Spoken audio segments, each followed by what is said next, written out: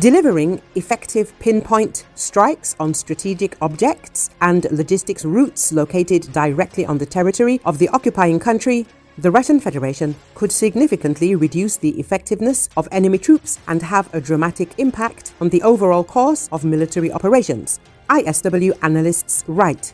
By increasing precision strikes with Western weapons, broader operational pressure will be created on the Russian armed forces, which could go far beyond the targeted destruction of ammunition stockpiles and logistics facilities, they emphasize.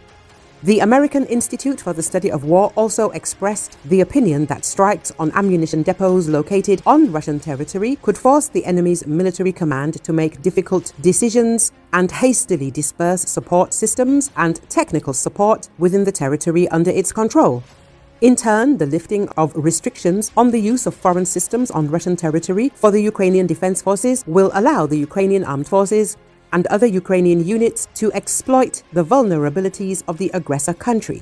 Strikes on targets in the Russian Federation could affect offensive operations in the entire theater of military operations in Ukraine, said analysts at the Institute for the Study of War. Recently, a Russian artillery depot in the Tver region was destroyed. A Russian managed to film the moment of the strike on the artillery depot of the Russian Armed Forces near the city of Toropets, Tver region. Judging by it, a missile was used in the attack.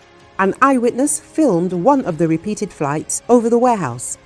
The whistling sound of a rocket operating on a jet engine is clearly audible. It is also obvious that the weapon had a fairly high speed, which is not typically for a drone. There is a reason to believe that the new Ukrainian drone missile, Palyanitsia, could have been used in the strike. At the end of August 2024, Ukrainian President Volodymyr Zelenski reported its first successful use against a target of the Russian armed forces.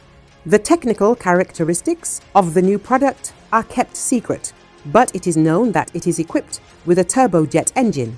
Most likely, the Ukrainian Defense Forces used combined tactics when striking the warehouse in Toropets, using several types of weapons simultaneously, including attack drones. European Commission President Ursula von der Leyen inspected a generator that had been provided to the bloc to Ukraine as winter approaches. That happened during her visit to Kyiv on Friday.